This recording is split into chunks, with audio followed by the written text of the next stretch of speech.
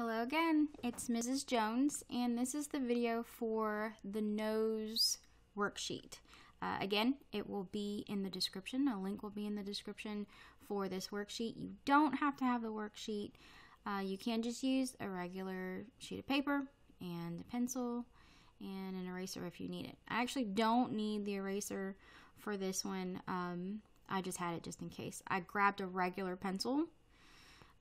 So to show you that you can do it with a regular pencil. So I'm starting with the outline, the contour lines again. I like to start with the nostrils because it's going to be the darkest point, darkest part of this whole picture. And then I just put in all of those outlines that you see in that top sample picture. But just make sure that you draw them kind of lightly because you're going to shade it enough to where you don't see those lines.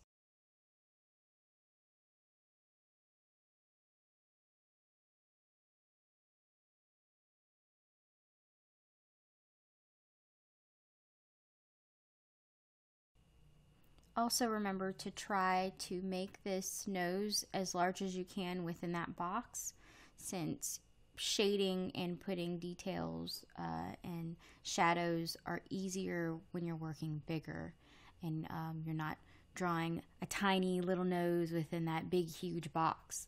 Try and draw as large as you can, and we won't be shading in all of the box again. It will just be the shadows that you see in the sample picture on the worksheet. So I started shading the darkest part, which are the nostrils.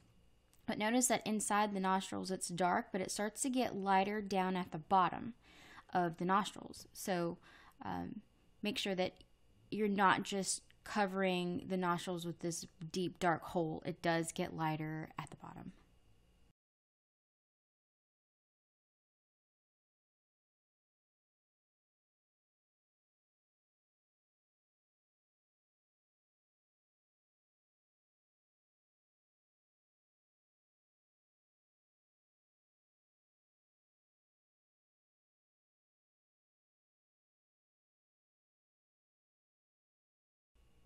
I'm shading the left side more than the right, just like the sample picture. The left side of the nose is the shadow side, so if you imagine that there's a sun or a light shining on the right side of the nose, then you know that everything on the left side would be darker, and that's what the picture is showing, so that's what we're going for. But even though I'm putting in that initial shadow, I'm going to blend it out a little more with more shading. And if you want to get darker, of course you're going to press harder with your pencil, and then lighter shadows will be pressing lighter with your pencil. We're all just going to use one pencil for this, unless you have some really nice sketch pencils. This is just a regular school pencil that I'm using. You don't have to use anything special. So.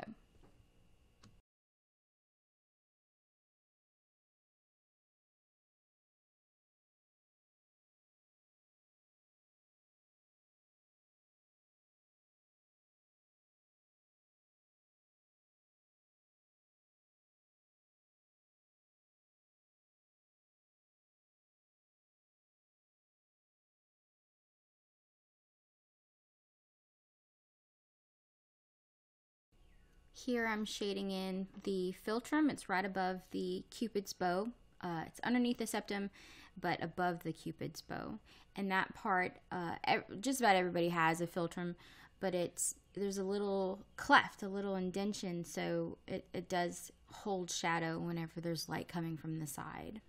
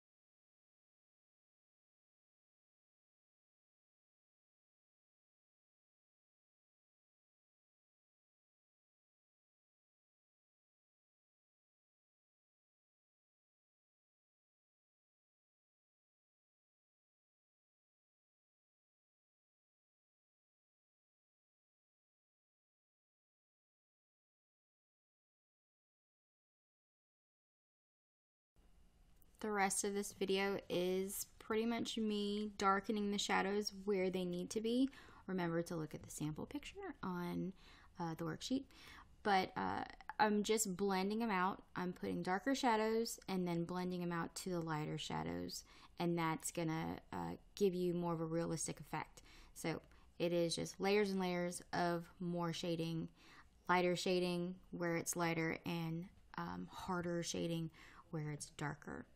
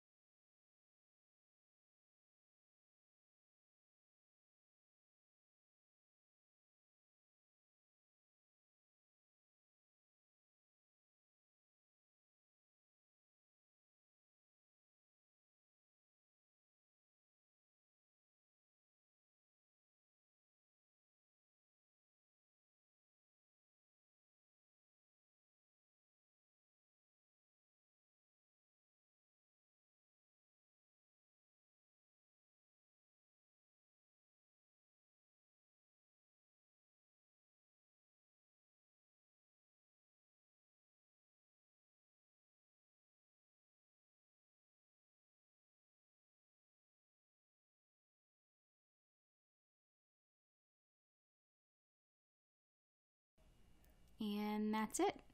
So I hope you liked the video, and I hope it helps you.